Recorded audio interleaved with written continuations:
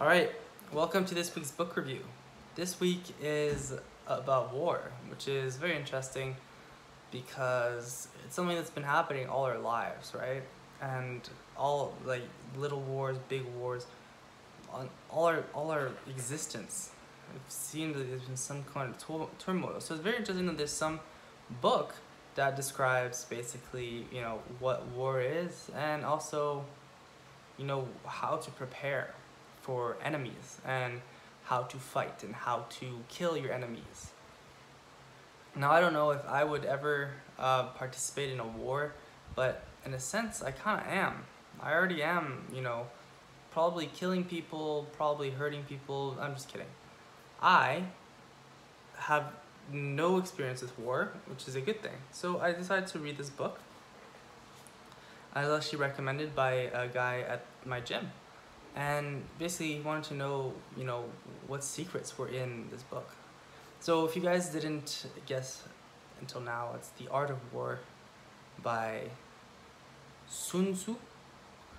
And it talks about, war and, their experience with war, but also some tactics to win wars. So, a war is not a good thing. Usually people go to war because they're no longer at peace and they're trying to restore peace.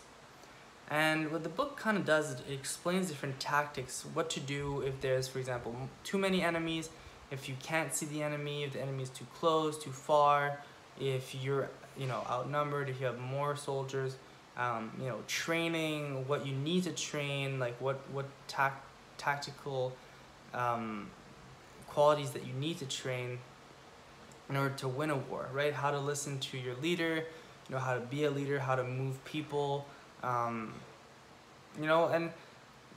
I thought when I started the book that I was going to, learn, actually I didn't really think too much about what I would have to learn in the book, but it's very interesting how to the point it is, and there's not much explanation, right? Probably because we don't really know why there's wars or why certain things work or don't work. It's very much, okay, I think the guy studied war, or was a general or something, and he basically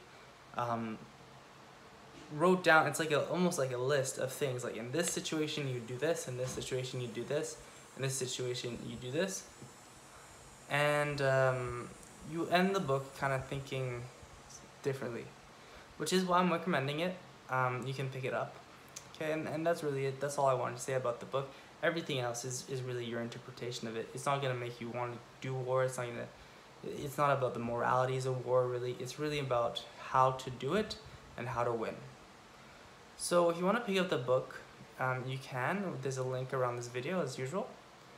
Don't forget to subscribe, like, comment, and I will see you in the next video. Thank you.